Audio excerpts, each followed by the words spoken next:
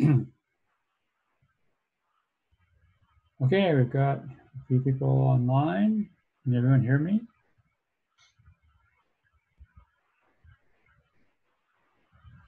Okay. Once it started, I want to talk about the database that exists on Android and iOS devices today. So let me put my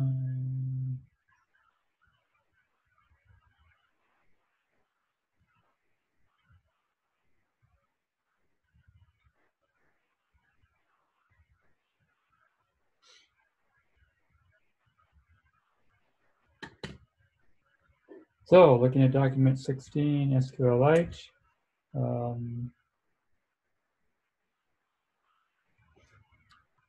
So I want to start with my trials and tribulations. I spent most of yesterday dealing with this issue. So for a long time, whenever I would run Android Studio, the emulator would work for a while, and then if it was idle for a long enough time, it would just quit. And then this week, try and run an application or project, and the emulator would start, and then they both complained they couldn't find ABV. And say, okay, I rebooted my computer, thinking, well, maybe something wrong with my machine. That didn't help. So usually a fresh install will do the trick, right? So I just deleted Android Studio, the emulator, all the settings, reinstalled Android Studio.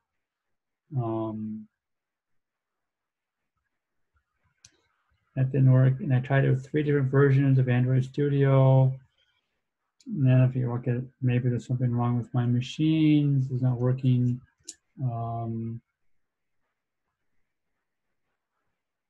I, change various settings. Still complain. And I installed it on a different machine. Both are Macs with different versions of the operating system, and no success. Well, I can. This isn't true. I can run apps on it, but it's a I have to install it by hand and start them by hand. So it's sort of slightly painful.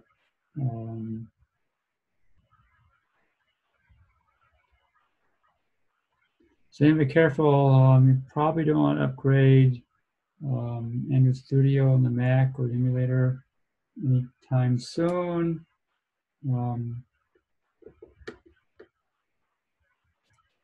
It was only on one machine, so well, maybe something odd with that machine, but it's happening on 2 machines. It's harder to think that it's just me. It could be. It's sort of hard to see how you can install Android Studio incorrectly.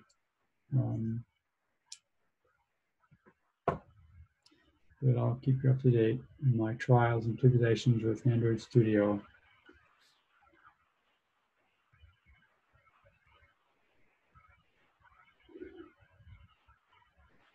I don't know how many of you follow HKCD, Interesting Comic online. And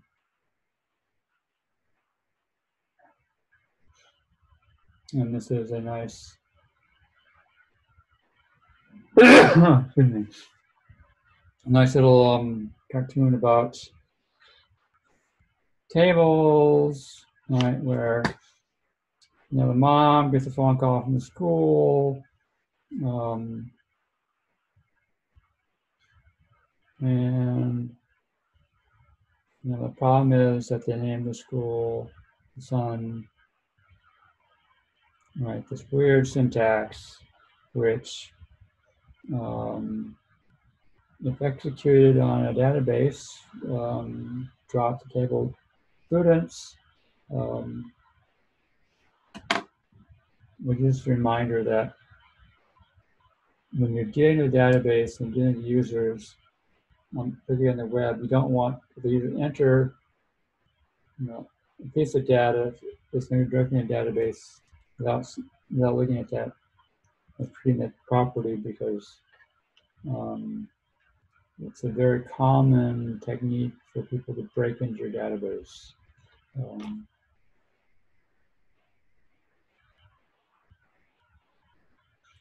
Yeah, so Big Red Ranch talked about SQLite in a later chapter.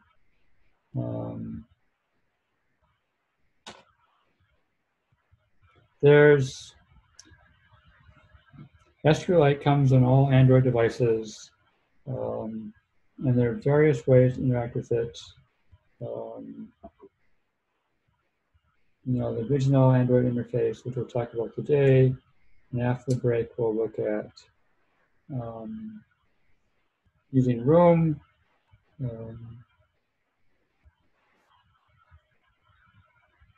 It took me longer than I liked yesterday to update my slides using the Android interface, given that I had a hard time running applications. So check it out.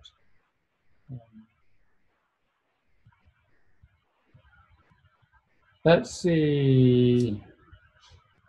How many people have experience with SQL? Either say yes or send a note on the group chat. One person said experience. Yes.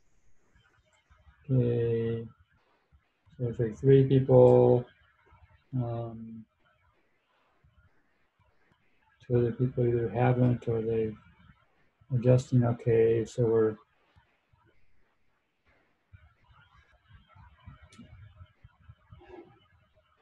okay. So I'll go over this real quickly, right? I mean, SQL, it's basically tables, and each table is columns and columns, different data types, right?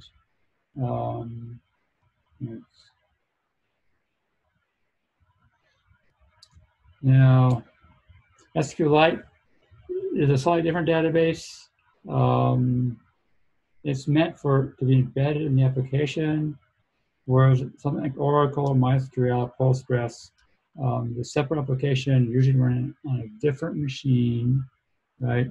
And then your code will open a connection to the database and send queries. SQLite is meant to be part of your application, right? It's the same code. And since it's going to be embedded in an application, particularly on phones, it's a lot smaller than, say, Oracle.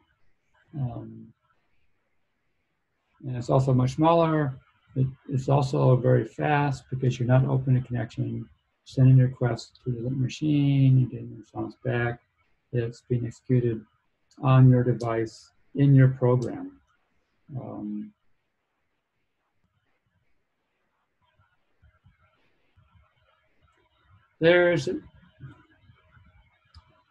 Again, we come across the same problem, and that is what happens when you're writing code into the database and something goes wrong. It's always nice to be able to look at the actual database. And so you may want a SQLite client to open the database you're looking at to see what's actually going on. In the past, I've often used the Firefox client. There are lots of other clients you can use.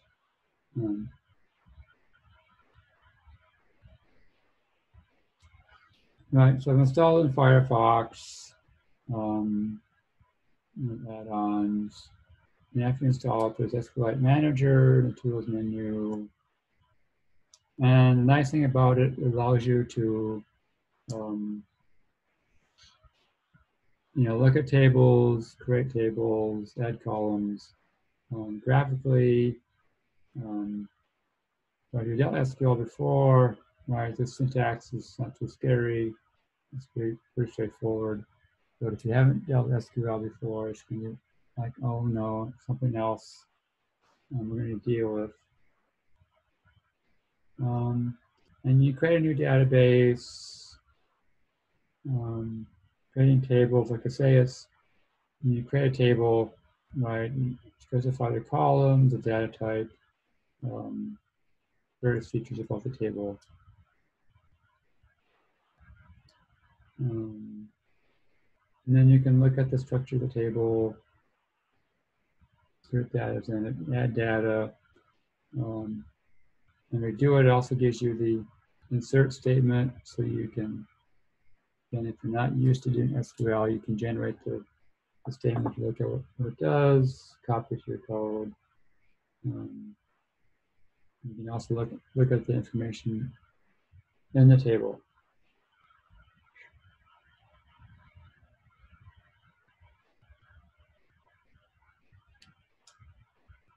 Now, SQLite is slightly different than most databases in several ways.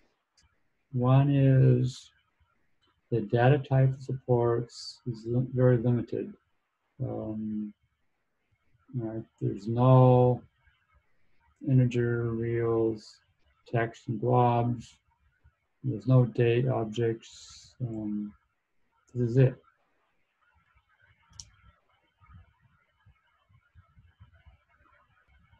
The other way SQLite differs from other databases is it uses dynamic typing.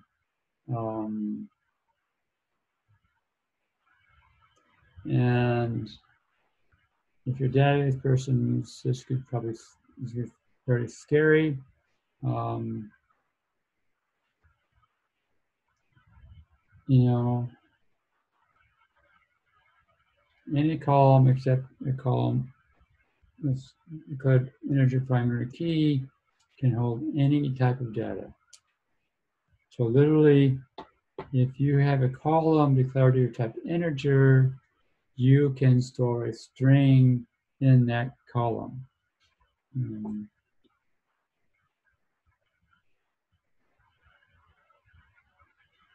So what happens is, normally when you declare a database, a table, and specify a column in a regular database, you specify from an integer or float. That means the database will only accept that data type in that column. In SQLite, just means, well, that's the data type we prefer to go in this column, and I'll take whatever you give me, and if you give me something that I can convert into that type without losing any data, SQL will do it. Otherwise, it will store that information as is in that column.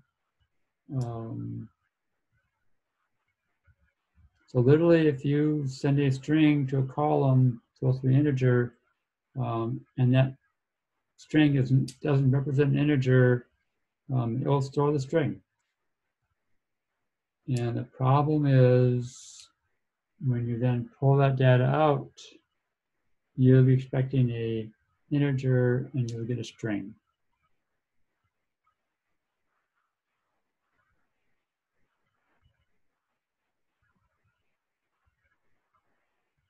And this table is a preferred type, but again, it's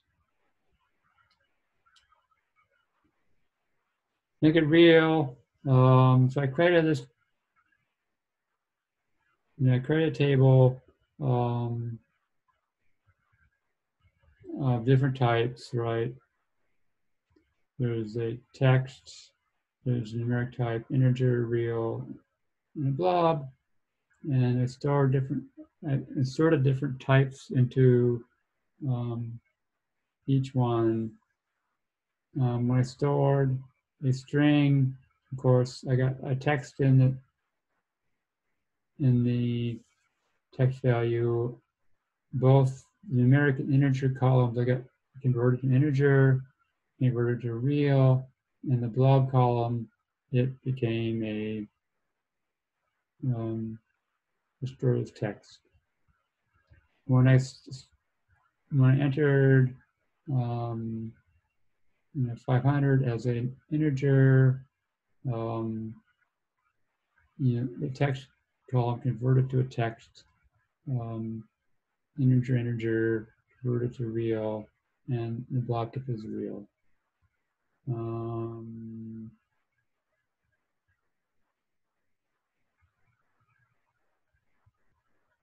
Yeah, there's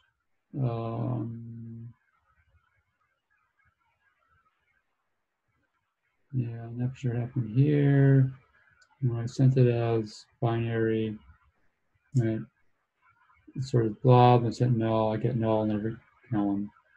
Just to show you that just as I put, it will try and convert values, and you may not always get what you expect, right? So when I sent it in as X number, text stored as a blob object.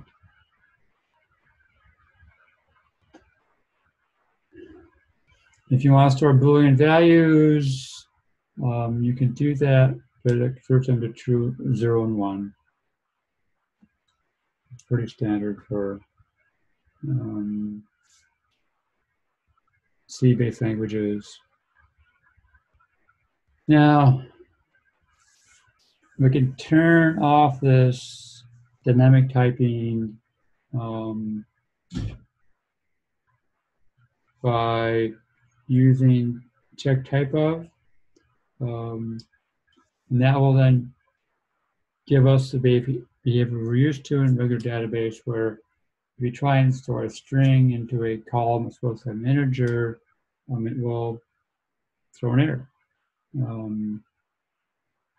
And so here I'm creating a column type text, and I'm doing a type check to make sure it has to be text. If it's not text, then throw an error. This is added after SQLite 3.3, and all versions of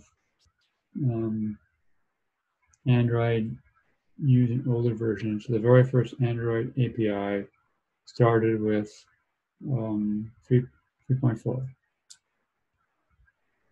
So you can turn off dynamic typing in your database if you want. And if you want to know what version currently used, here's a command you can issue. ADB comes with the emulator.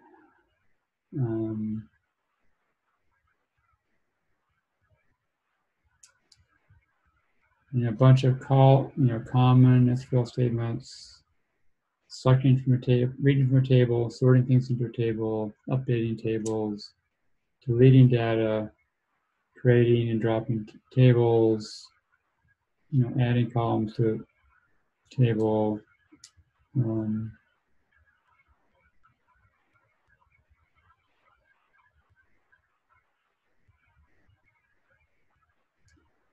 Again, for most of you, I'm hoping you're still awake. Create a table,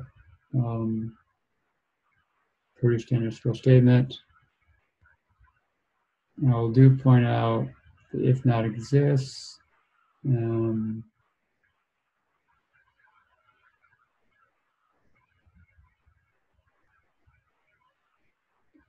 Well, because another big difference between what you're used to in doing a database is you're used to having a central database. Usually there's someone in charge of maintaining a database. In the Android setting, there is no central database. It's all on your users' phones. So what happens when they install your application the first time? Well, you have to create the database, or you have to have it as part of your project as a resource. But what happens when you've got version 2 or version 3 or version 4 of your application, and the new features you added require you to modify your database? How do you deal with that?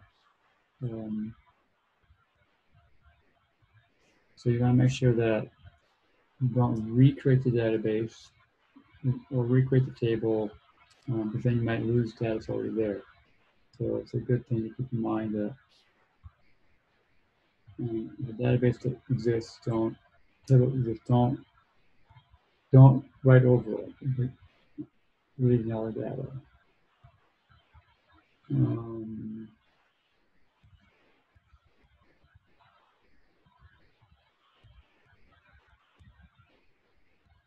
And right, I mean, so we talked about that.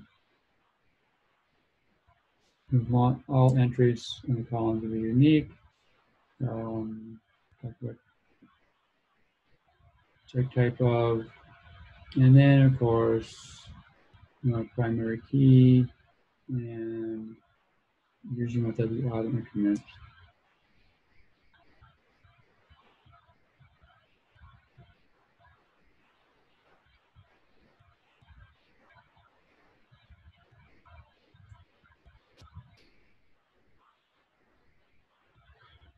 So yeah, SQLite automatically does auto incrementing on the primary key on the keys. Adding auto increment basically tells it, look, if you've added 10 rows and deleted 2, don't reuse those IDs for new data.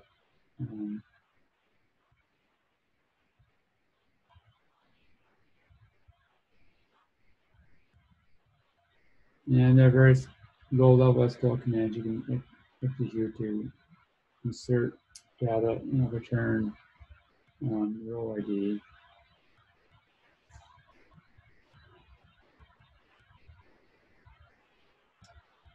And then here's this sample insert statement where I'm inserting into a table.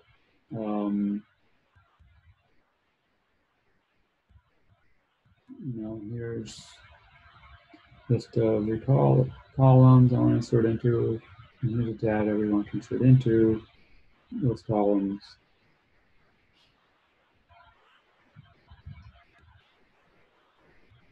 Select statement, reading all the columns, find all the data, name equals down beneath. I think all of you are young enough to hear about this.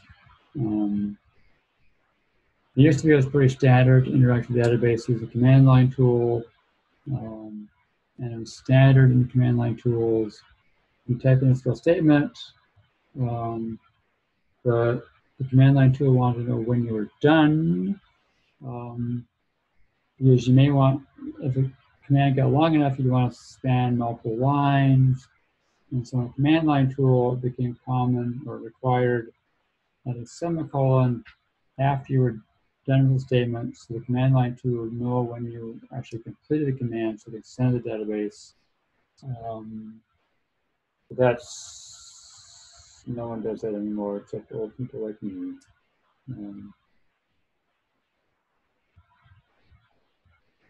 And this is important. Talk about this. This is not relevant to statements we create.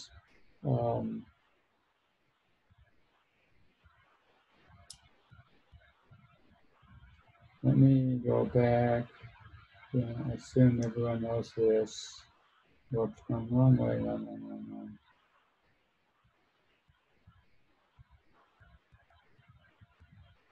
If I were to read these values directly, say from a data from a web page, a field on a web page,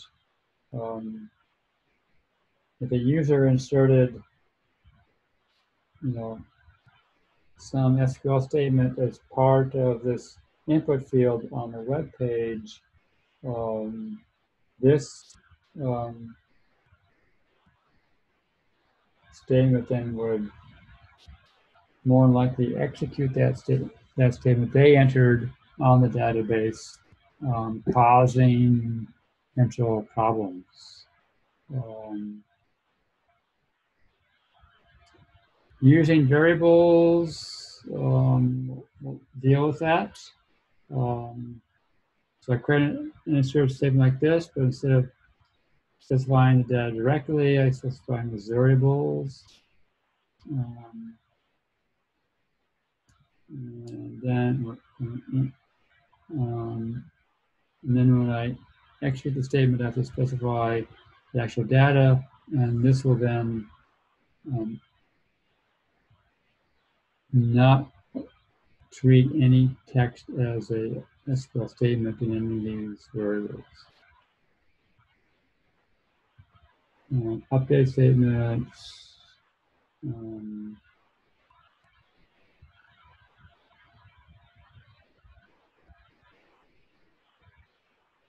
Again, there's various, there's lots of SQL statements.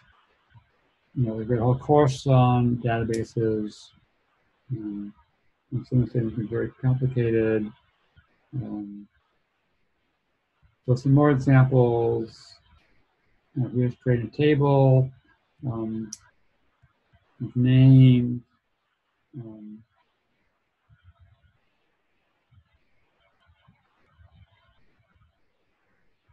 can create an index. Indexes are used to increase the performance of the database. So you can do a search on that column. There's a B tree that you can use to find things much, much faster. So it does consume more space. Adding more information into the table.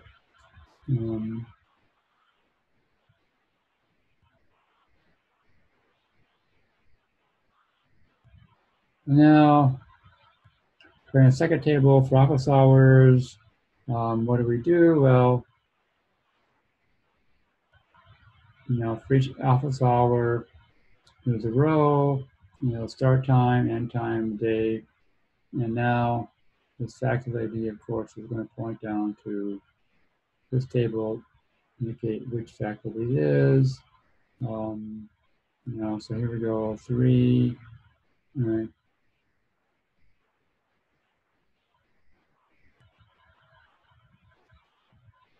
Here's the second table, creation statement.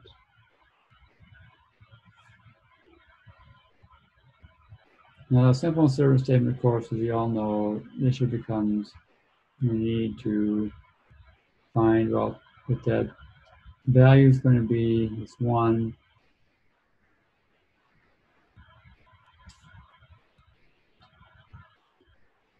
And so now we get some more complicated statements, right? That I'm going to insert, but now I want to do it where the faculty ID is where the name is equal to the back.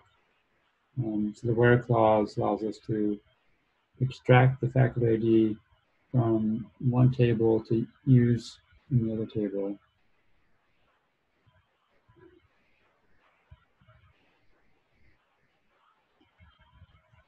Our select statements become a bit more interesting too, because now we have to worry about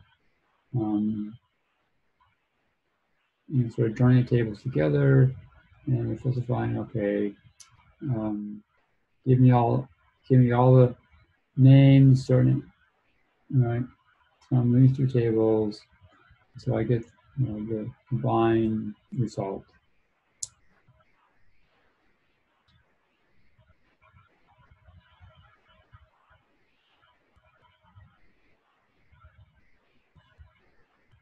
And here is well, for select statements, it's pretty straightforward. What do we want? From which tables? How they're connecting together?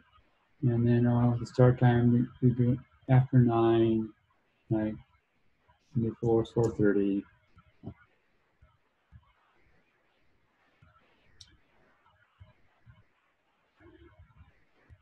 Okay, so that's like a 30-minute version of a database course. Now we can talk about how we do this using the native interface in Android. There are 3 different classes we have to worry about.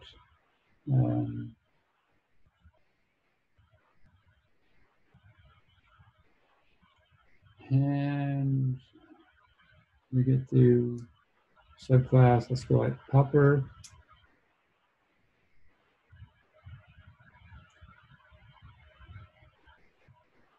So helper has various methods.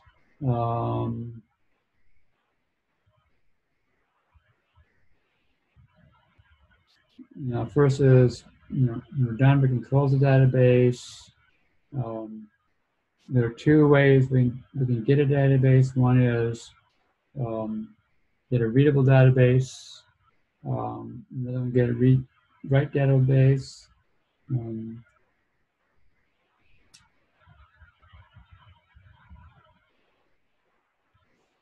And there are several methods on what to do when the database is created for the first time. The database is opened. And here is an important method. Keep in mind this database is on people's phones. So when your application evolves and you need to modify the database, here's the methods you're going to use to do that.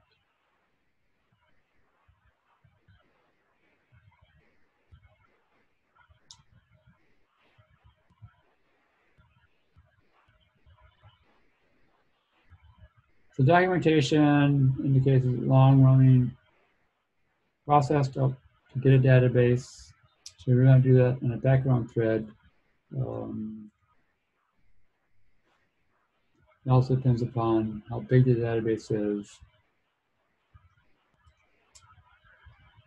But we'll talk about that a little later.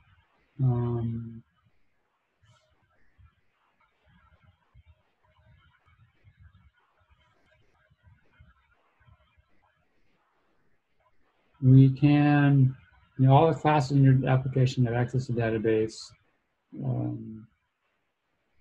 There are ways in which your application can let other applications on the phone access the database. That's pretty rare. And you can actually access that in various ADB commands you can use to actually poke at the database on your application on the phone directly.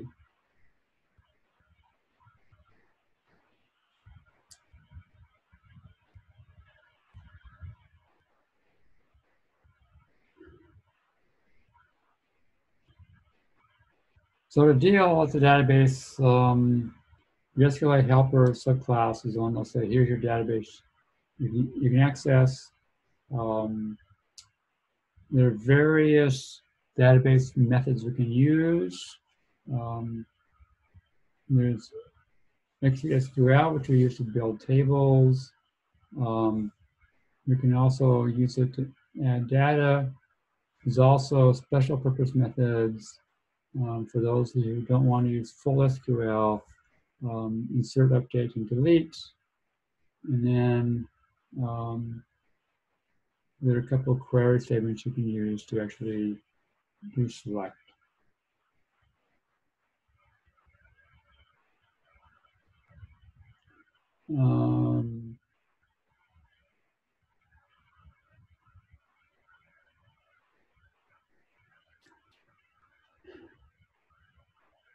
So these 2 statements basically execute SQL statements. And these are methods for the people who aren't familiar with SQL and trying to help you out. Enable to generate the proper SQL. But again, what happens is you basically generate a small little language that you can use to generate SQL for those who don't know SQL.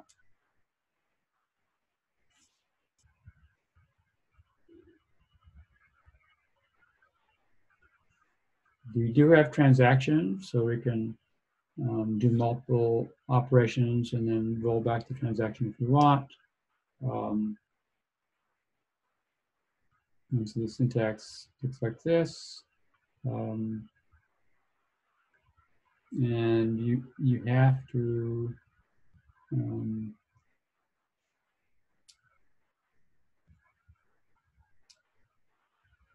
set transaction successfully, otherwise it's rolled back for you.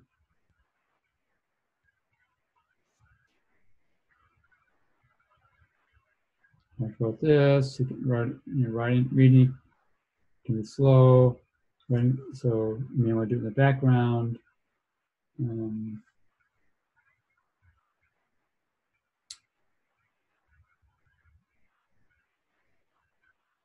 So an example to do this, how to create, do inserts, updates, delete, and queries. And so I have, again, 2 edit texts where I can, display data, enter data, and then talk about, again, there's 4 operations, the various buttons. And so the first thing you have to worry about is we have to create a subclass of database helper.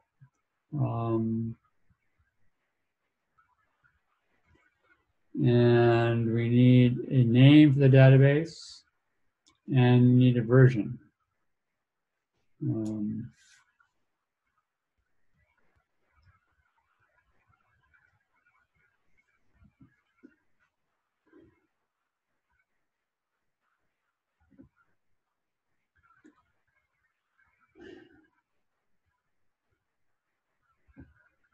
We have a constructor we have to call for the super. The onCreate method of the database helper is called the first time we call any operation on the database. And so what I'm doing is I'm creating a table and inserting data. And we need to hide this. The upgrade method,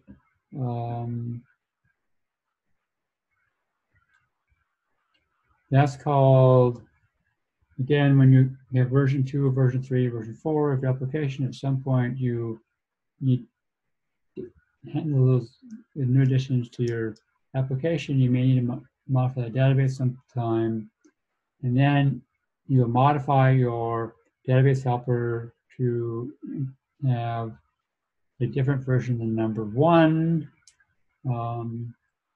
And when you call super, you have to pass the database version, right? And when the version you pass to the super is different for the one that is stored for you about that database, and that happens, then the upgrade function will be called, and it'll be passed the old version and the new version, and this method has to then deal with modifying the database to go from this current version to the new version. The fun part becomes, let's say on version 4 of your application, you modify the database from version 1 to version 2, and then on version 10 of your application, you go from database version 2 to database version 3. But there may be people who didn't upgrade for a long time, so they're still stuck on version 1 of your application, and then they immediately jump to version 10. So this onUpgrade function has to deal with going from version 1 to version 3.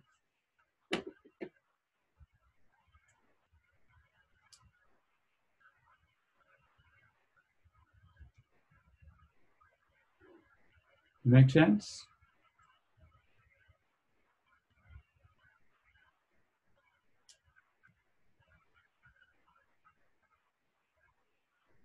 We talked about not exists.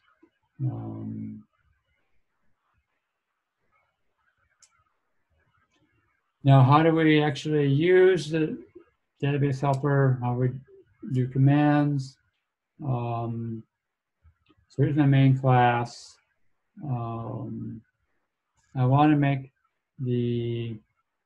my main activity, right, the on-click listener for all my buttons. So I created an array of the IDs for the buttons, and then I could cycle through them and just set the on-click listener for each one to be the current activity. And then I need access to my database helper. And so in my onCreate, I instantiate my database helper.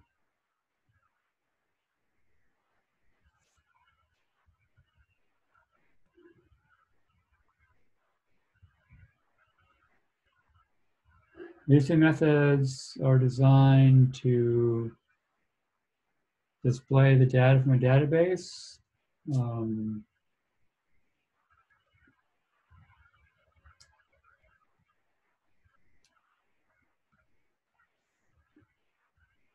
And just convenient to have an integer version. All it does is call one with a string. And I make sure that it's not null. I then ask for a writable database from my names helper, which is my SQL helper.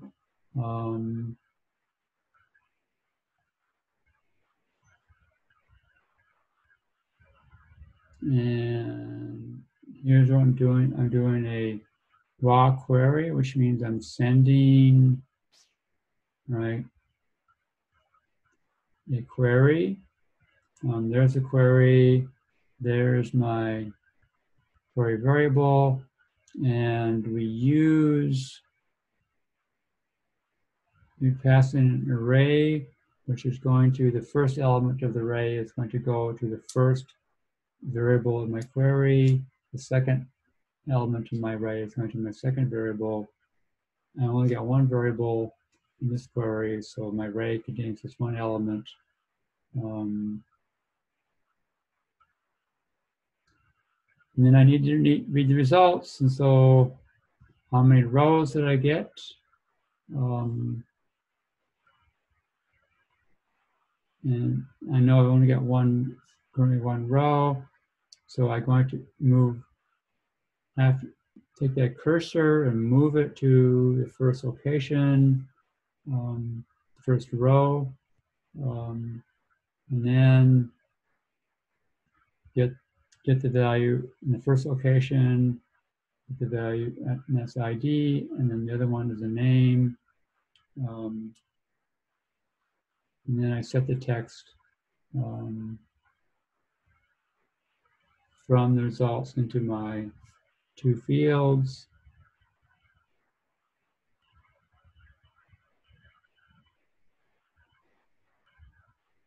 And I'll point out something slightly odd. I'm not sure why, but my trials and tribulations of Android Studio, even though the database field and the name ID field in my interface are the exact same type, I could call set text on one directly, and the other one I had to convert it, do the cast to allow me to do set text. I have no idea why.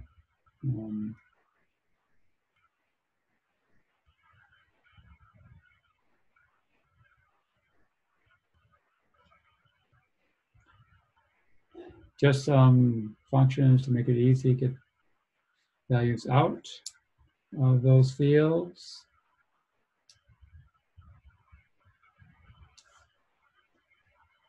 Here is my onClick method, which has been called. And then remember now, I've got 4 buttons, right? And those 4 buttons are all calling the same onClick method. So now I have to find out which button actually was initiated. And so I get its ID, and if it's a read button, then I call my display database record.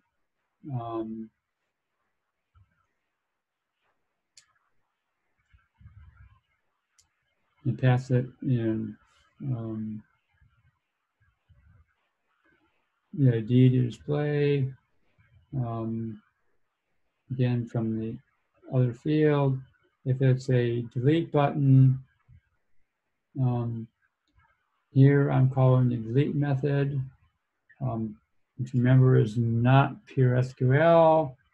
And so I get to do what table I want to deal with. And then it's the select part of the SQL statement. I want the ID to be in the variable. And yes, we also have this little underscore. And the same thing is this delete statement could embed more than one variable. And so the last argument is the values that go into the variables with only one.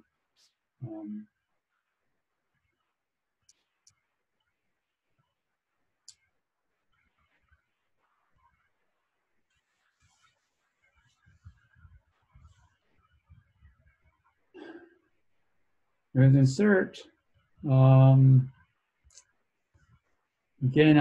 to show you how the non-direct SQL statements work. Yeah, I want to start in the names, but I need to know several things. I need to know which column it goes into and the value. And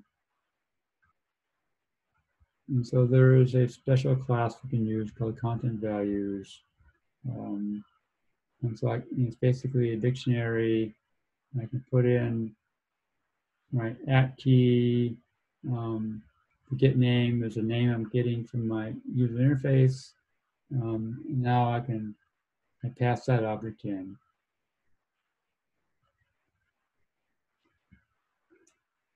So really, I'm not a fan of these methods because why not just use SQL? We don't have to worry about all this other stuff. Then my updates, it's the same thing. I'm not using the raw SQL statement. So which table, what do we want to update? Then using content values, and then we need a select part to figure out which part we actually want to deal with. And then again, a collection of values for the variables in our where clause.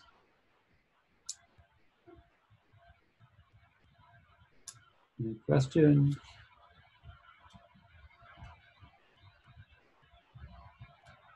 Yes. Rodney? Yeah, Professor, can you hear me? Yeah. So the textbook introduces the Room API. Yeah. Do you see a reason to still use this API over Room in certain situations? No. If you're dealing with a new application, I would use Room. I cover this just because if you ever get involved in a legacy application, they may be using the database directly. Okay. Break, I plan on talking about the Room. Gotcha. Thank you. Yeah, it's always tricky. At what point do you stop talking about the old stuff and just talk about new stuff?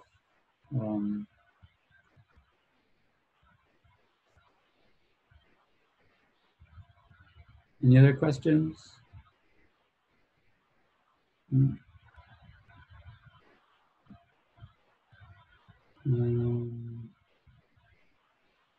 Yeah, again, that takes some time.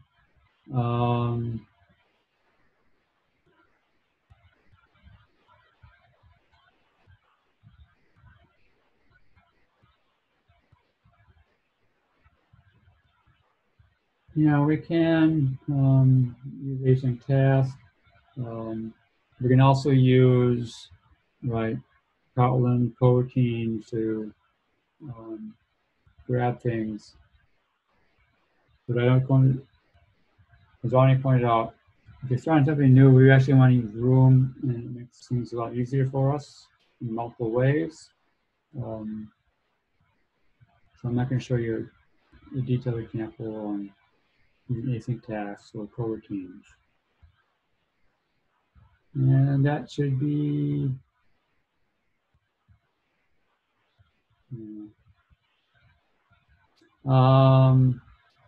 yeah, you can, there are several ways. If you create a database in the emulator, Android Studio, you can use a file explorer I showed you last time on how to get the database to look at it. You can also use ADB to actually connect to your emulator and then actually start querying the database directly. But it's much easier to just use the Android Studio File Explorer and look at the device that way. Now there we go, monitor, right? So you can actually look at it.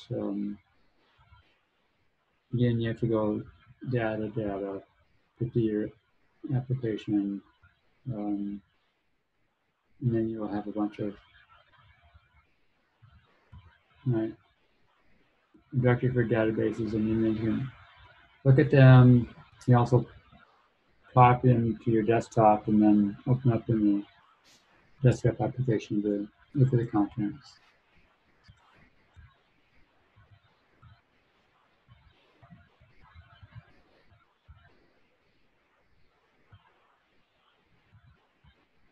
Yeah.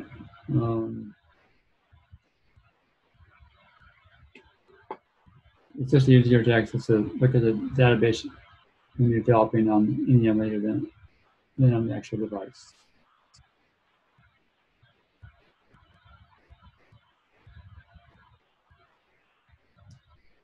Now, normally I would have started talking about Room, but I spent literally from about noon yesterday until 9 o'clock dealing with Android Studio. Plus, next week is spring break. So there's no class next week.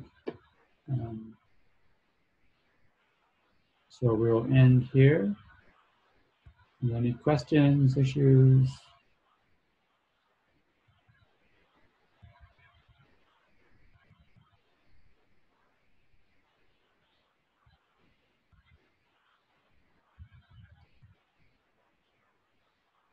Okay, no one seems to have any questions, issues, so we will. Professor, I have a question. Okay. So, for example, like for other database like Oracle or SQL, we have so many tools available to basically, execute the query, manage the database. So, what about the SQLite in the mobile in Android? What tools do you have to manage it?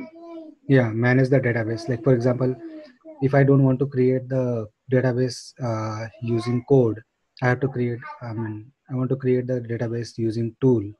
So, Right. is there any tool available? Like, for example, in Oracle we have a Toad, or in MS SQL we have Microsoft SQL Server. Some tool is there, so we can create from there. Okay, that's a very good question. But keep in mind that the way this works on a phone is people are going to install your application from the App Store, right? And so the options we have are quite limited. So there's option number one is you create the database as part of your application. and you add it to your application as a resource. Now, the interesting part about that is that your resources are read-only. So if your database on the user side is read-only, that's fine there. If it's not read-only, then what you have to do is when the application starts up, you have to check to see, you have to then copy it from the resource to the place where the files are, which means the very first time the application runs, you copy it. It also means basically there's no Android doesn't give you a way of being told this is the first time your application is being run on that device. So what you have to do is you have to look and see, have I moved the database over to a writable location? Yes or no. If it's not there, then I copy it from resources, right? So you can create the database in advance, store it, add it to your project as a resource, and then you can copy it over to a writable location, and then access it from there. The other option is to, in your database helper, create the table or use Room. But yeah, and that's,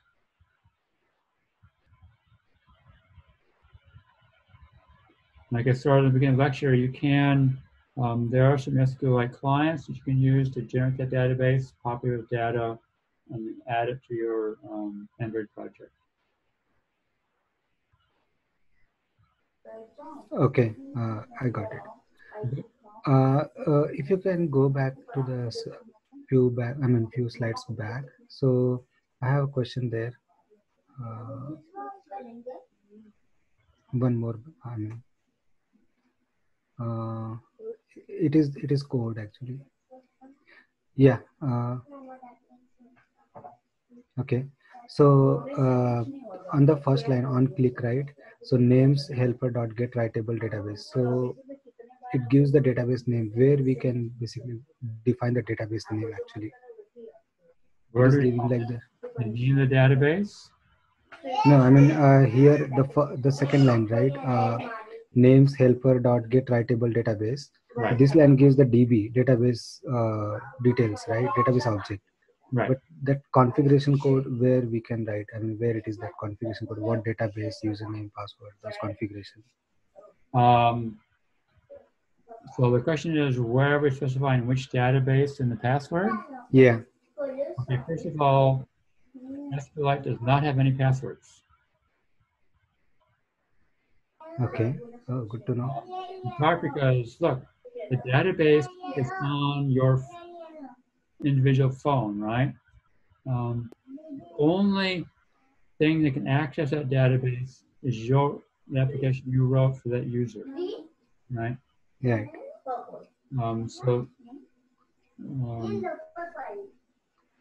Basically the database is part of your application.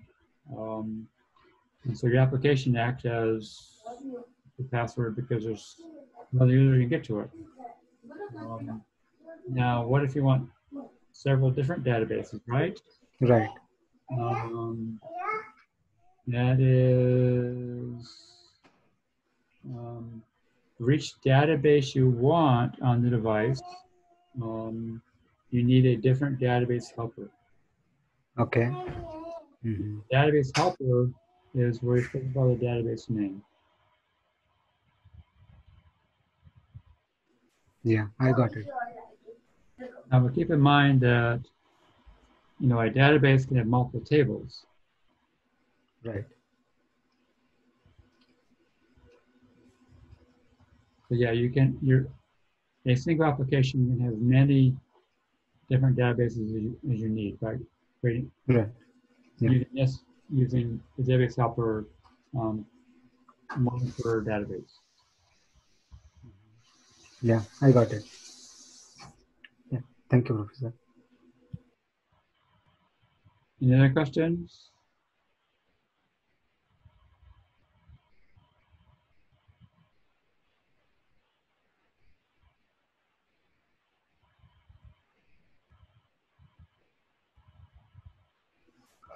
Professor, where we can find the recording of this, all the videos? Great question. If you go to the Blackboard site for the course, and there's a video, lecture video page. I have a table there which has a link to each these recordings.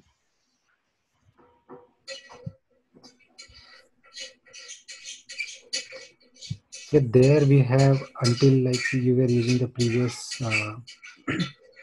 some tool, right? So we have until March 12. Now let me. Just a minute.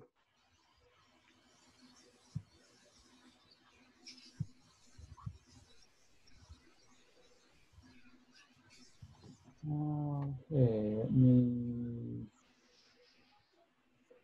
And I have to.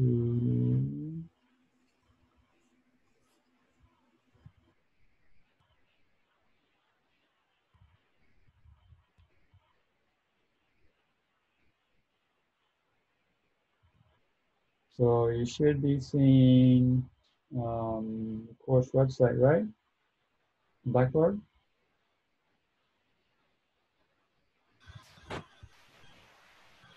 So, okay. Did I get it right? Let me make sure. You should be seeing, here's the course Blackboard sites.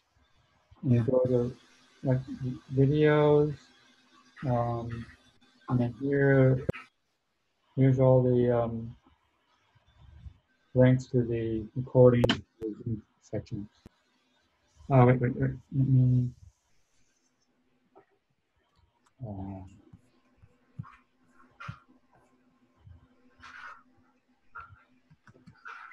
Yeah, I got it, Professor. Thank you so much.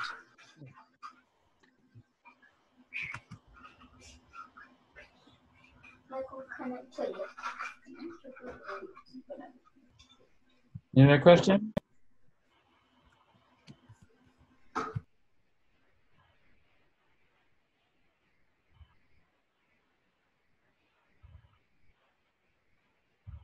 Doesn't look like it.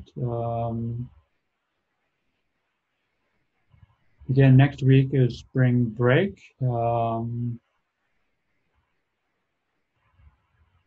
So no classes. Hope everyone has a nice spring break, and given that there's a number of students from India, I hope your families back home are surviving their new 21-day lockdown.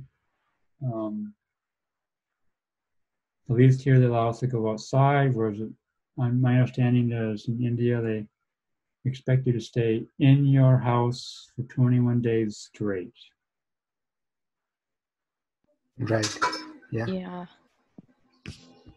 It's hard to understand how it will work because you need to have enough food to support 21 days.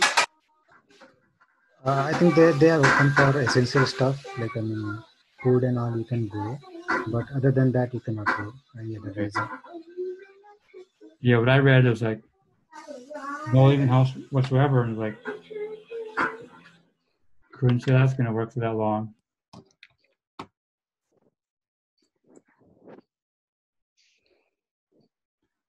Okay.